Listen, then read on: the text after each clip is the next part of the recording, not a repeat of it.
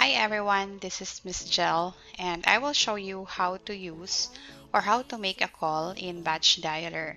So first, we're going to enter on the Batch Dialer web, which is the batchdialer.com, and then we will going to sign in.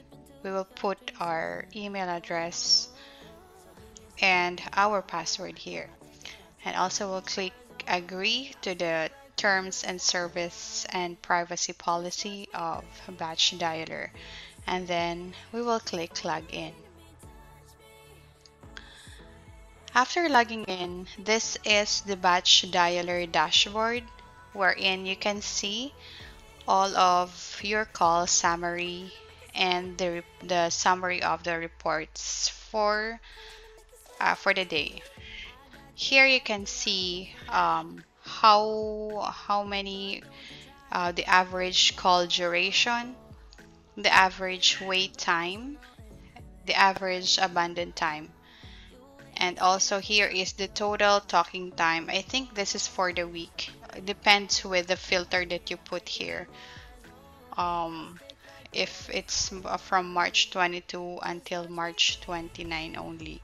This summary will depend on what you put here in the filter. If it's today only, last 7 days, last 4 weeks, last 3 months, 12 months, it depends if what is your choice. So here the first, when you enter or when we log in to Batch Dialer, you're going to see first the dashboard of it. And there is also the options here, which is the dashboards, campaigns, wherein in campaigns, here we can see all of the campaigns that we uploaded in the dialer. So also you can see what is the status of that, each of the status of each campaign, if it's inactive, and if you say after hours, it means that um, this hour is not the hour that we set for the dialer or for this campaign to be dialed. So yeah, there is also the summary, the total leads, pending dials, pending redials, deals, answered, voicemail, abandoned, and DNC. So batch dialer, I think this is a pretty much a simple dialer with all of the details that you need in order for you to track if you do have many agents or VAs. You can track their performance or how they handle their calls from time to time. Also here, there's an option which is the contacts. Here you can see each of the contacts that you uploaded in the dialer. It is you can see every contacts in every campaign here. So you can, and also I think you can search. If you want to search for a specific contact, you can put here, let's say Sam Smith. Then you can search the contacts of Sam Smith, and you can see the details of that contact.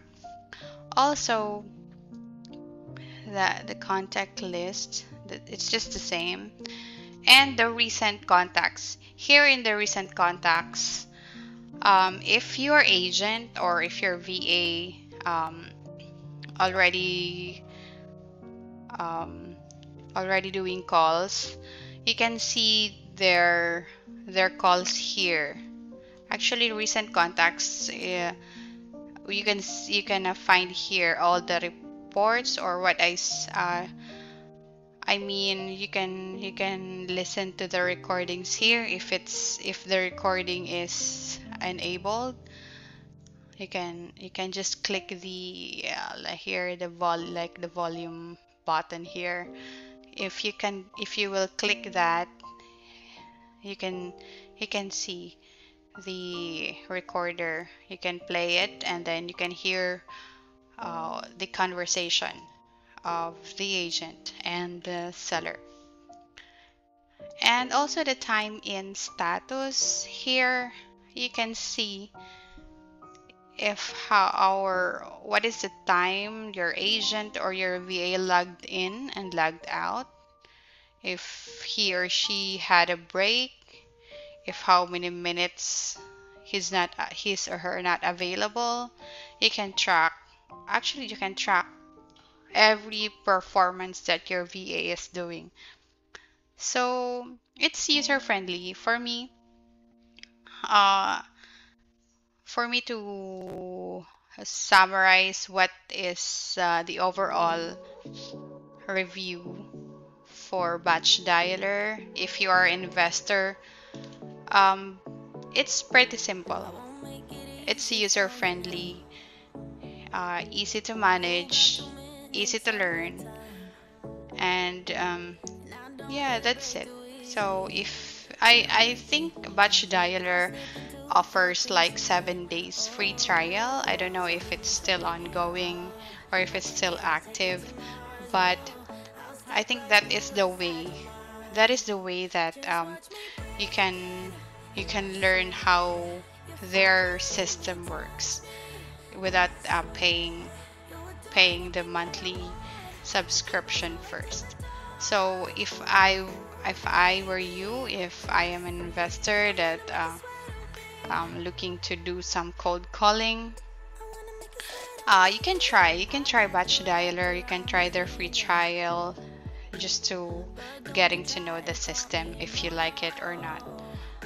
So that's it for today. Thank you so much for watching this video, and please subscribe.